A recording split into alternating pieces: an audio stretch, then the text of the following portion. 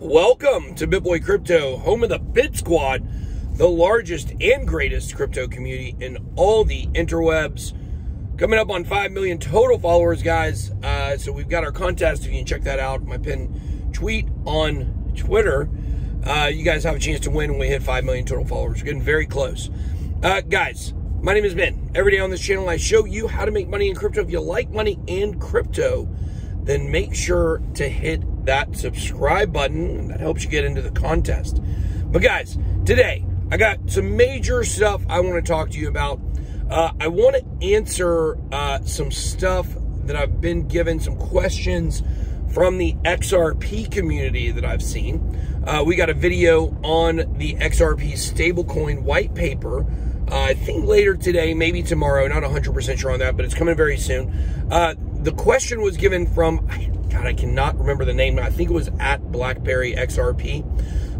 But I'm going to be answering a question about why all of a sudden I'm trusting sources about XRP when I wasn't in the past. So I'm going to address that at the end of this video. I think it's a decent question.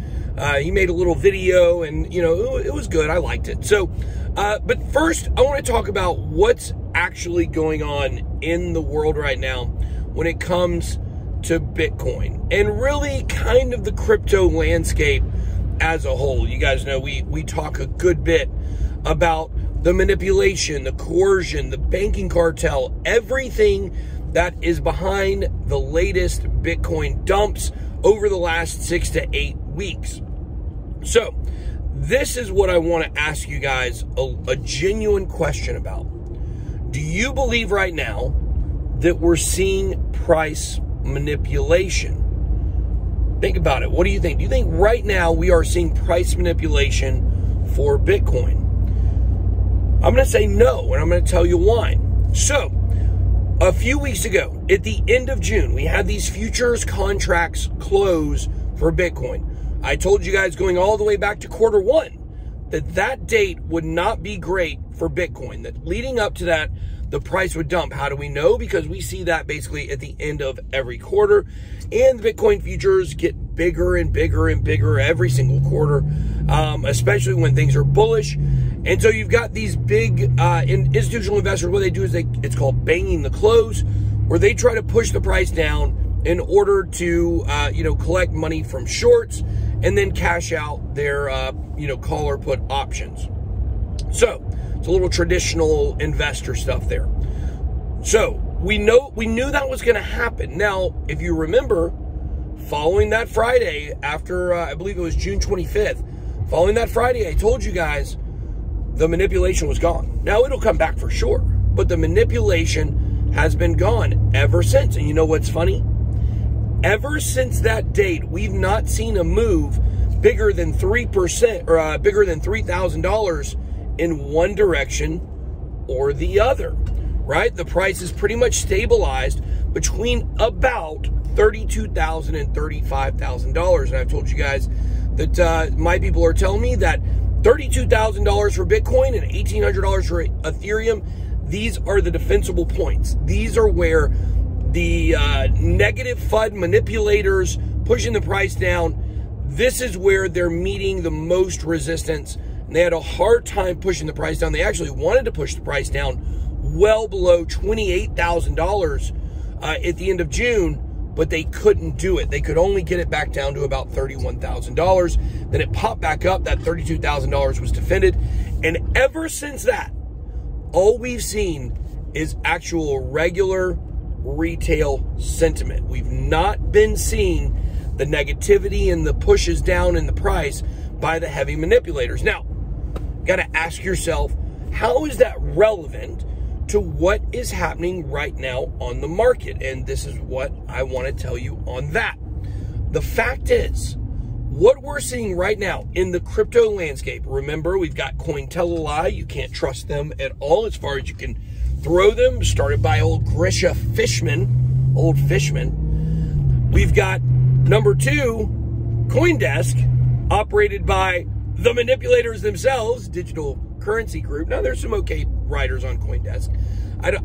Look, and this is where you got to understand, you got Digital Currency Group running the show, having a stake in all of these major companies CoinDesk is one I believe they actually fully own, if I'm correct on that. It's not actually technically in their portfolio. It's listed on a different place on the site. I think they may 100% own CoinDesk, or pretty close. I should probably know that information. But it's a higher level in the digital currency group than simply something they're invested in, like when we look at their portfolio for things like Brave Browser, things like Ripple, things like the Graph, for instance.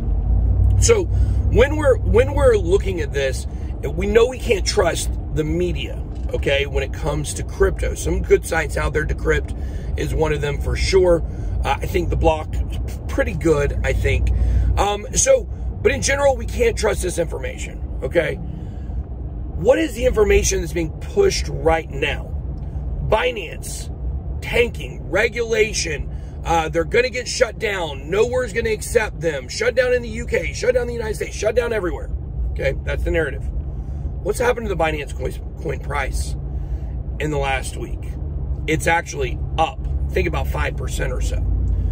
Let's look at all this government FUD. Elizabeth Warren, the banking broad, as I like to call her. She says, what does she say? Oh, we're getting the SEC to the 28th of July because we're going to crush Bitcoin and crypto. You got Janet Notel and Yellen over there at the G20 summit, which, if you didn't know, the G20 or the G20 finance convention is basically what it is. You got the finance ministers and central bank governors. Also, you've got a similar meeting going on that is for the media. And that is happening in the United States right now this weekend as well. Coincidence? You got the central bank governors telling the governments what to do. And then on top of that, you've got a media meeting where all the media people are together. You cannot make this stuff up. Going on at the exact same time. So what's happening? You've got the central bank governors telling the, you got the central bank governors, or they're doing a police hunt over here on the side of the road. Pretty interesting. But you got the central bank governors telling the governments what to do. They've got all the media together. So what? They're telling the media what to do at the same time. You literally cannot make this stuff up. This is real. This is going on right now. I think it's called the Allen. It slipped my mind. It's like Allen and Company meeting, something like that. You guys can look that up. Going on right now. Okay, so we got all these stories going on, all these narratives being pushed, and what's happened to Bitcoin? It's doing nada, nothing. It's just sitting in that same little pocket. So what does all this mean? The media narrative is trying to push Bitcoin down right now, sentiment-wise. But price-wise, they're doing nothing right now. The message is clear.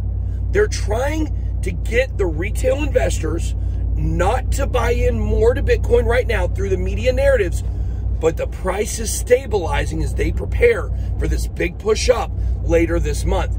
Could be your last chance to accumulate at these levels over the next 1 to 2 weeks, but they don't want you doing that. They don't want you accumulating. Swim with the whales. Do what the whales are doing right now. Look at all the stats. They're accumulating. So I want to follow up with my question that I was asked about why all of a sudden, after years of, now look, I have never destroyed Ripple. Okay, I've never destroyed XRP. I've never said super negative things about it. I've always been a little meh because I did make some money with it in 2017. I wanted to see the price go up. I wanted to buy into the whole thing. And then, of course, you know, there are some things about XRP that I do not like. Number one, you know, it's not good when the company come out and says, hey, you know what? We've got to sell our own coins to keep the company profitable in the bear market. That's not what you want to hear as an investor, okay? But why have I not bought into everything the XRP community has been saying for years, and now, all of a sudden, I'm listening? Well, it's kind of like this, okay? If you've ever talked to someone who's a Dallas Cowboys fan, okay, every year they believe the Dallas Cowboys are going to absolutely crush it, and they're going to tell you every reason why. And you know what? Their information is good. They know their players inside and out. They know everything about their team. They know their coaching strategy. They know exactly what's going on. But I'm not a Cowboys fan, so they try to tell me that information, and I'm like listening through a biased ear, right? I'm listening. I'm like, yeah, you got some good people on your team. You've got a good defensive coordinator. Well, maybe not this year. But, you know, they know the ins and outs. They're telling you about this, and they're telling you why they're going to be great. They're telling you why their schedule is easy, why their other competitors are not going to be as good. But you're listening to it, and you're like, yeah, but I can't take this serious. It's from a Cowboys fan. But you're watching ESPN one day, and you've got somebody who is a Cowboy hater, okay? But they're an NFL insider. And they come out and they say, guys, look, I'm picking the Cowboys to go to the Super Bowl this year. And you're like, what? You're picking the Cowboys to go to the Super Bowl this year? And they rattle off all the reasons why. You can hear it from someone who's a fan, but it's not going to hit the same. When you start hearing stuff from someone who's neutral, someone who's unbiased, someone who has an overall view of the landscape and is telling you on a big picture scale why this information is good, it hits different. And so, yeah, guys, I got some sources. I got some people on the inside right now of a lot of different places. I've got several, one in particular who has been dead on with so much of this information over the last 6 weeks that I've had to give it credibility. And so when he has been able to kind of show me the larger picture of what's going on and how not Ripple is not Ripple is the overall behemoth of crypto, but he's been able to show me where Ripple fits into the banking cartel and where they fit inside the digital currency group, and in the moves that they're making right now that are some of the same moves that the XRP army has been talking about for a long time. But he's been able to give me context and perspective to be able to understand how it all fits together. And I guess the best way to say it is it just hit different, and it opened my eyes to what's going on. And guys, I'm never going to come out here and tell you, even if XRP were to make me a billionaire, I would still not come out and be super favorable about the things about Ripple or XRP that I don't like. I won't justify those things because it's making me money.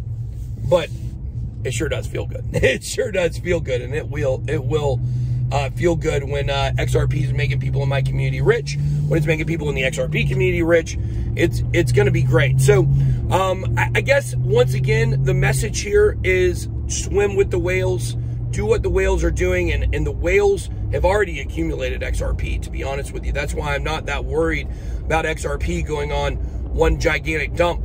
I would actually kind of argue, I don't know, maybe the SEC entire lawsuit, maybe some people saw it coming, and that was the accumulation point. A lot of people missed out when it went all the way down. God, didn't it go back down to 16 cents? It was extremely low. I wish I would have got a lot more during that time, but I'm sitting right now with about 200,000 XRP. I'm really considering adding on to that a good bit. We'll see what happens from here. But yeah.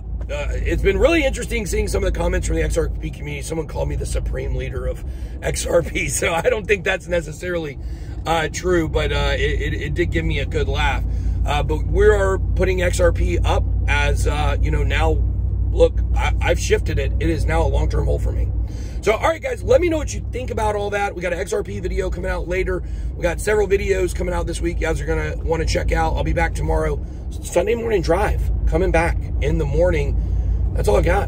Be blessed. BitBoy out.